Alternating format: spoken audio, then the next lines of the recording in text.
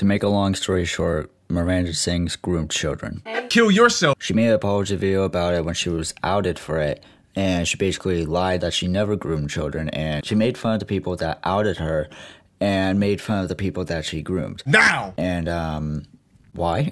She made a 10-minute apology video of her basically not apologizing like she's supposed to, and nowhere in her video did she ever apologize to the people that she groomed, but she has admitted that she was talking to fans for a while and basically oversharing, which, kind of sus. I just don't know why all these, celebrities and I don't want to say YouTubers, but basically all these celebrities and YouTubers are, talking to kids the wrong way, which is what is this, some kind of trend now? Is this some kind of TikTok challenge now or something? I want to say no, but unfortunately the fact that it happens so frequently, it might as well be.